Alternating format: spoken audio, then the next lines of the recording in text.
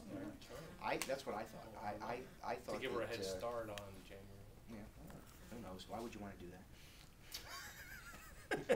I'd like to start in January and not a day sooner. Yeah. Or maybe after the adoption of the budget. The whole issue of, I don't know what their schedule's on their budget. Yeah. I mean, if they've already done, then she'd actually be acting on her budget for herself for next year. I mean, so there are advantages to it, but so I was going to call Paul and just say, so I read the story in the paper. What's the deal? So. That's what I assumed when I saw it, that she would be required to fill in a seat. So did you want to take something formal, or did you want us to just chat a minute or two? I'm just getting how the weather is, or what? passing the torch kind of. Yeah, it's just. Is there a torch? Yeah, does the torch come with the transition? No, but we leave you some pads of paper. Excellent. And some pens. So, I'll take my one pen, I suppose, off my coat You can pocket have or with it. something. But, You leave a note in the desk, is that, what did you Lucille know, leave you? actually, the president, Don't answer that. that thing with the presidents is pretty cool. It is, it really is. Maybe I'll leave you a note, Yeah. or a card, Yeah. or some donuts. Yeah, that wouldn't be bad.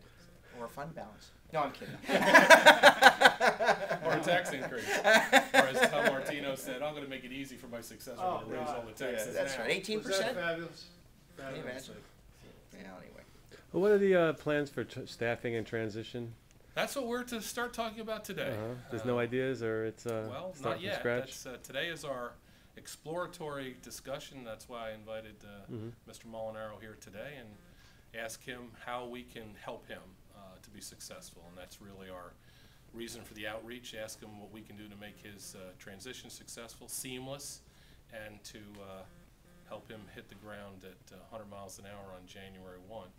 And as I talked in my department head meeting this morning, I said that, well, the first thing I need to be sure that Marcus is 100% up to speed on is all our 911 and our emergency operations procedures, declarations, because who's to know whether you could have a blizzard on January 1st? Yeah, and January 1st is a Sunday. It's a Sunday. So neither of us will be at work.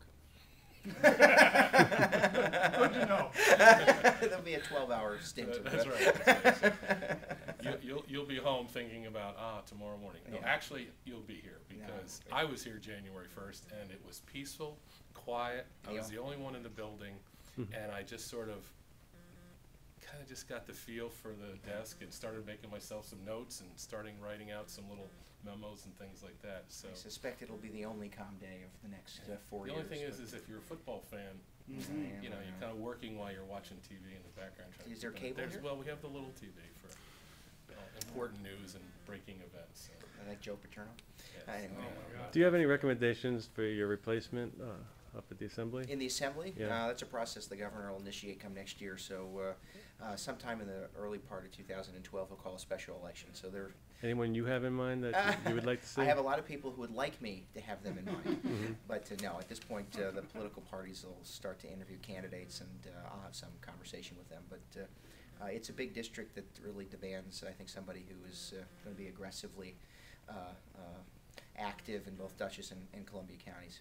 But let me just say that the county executive, since I don't know, about 9:30 on Tuesday night, has been very gracious.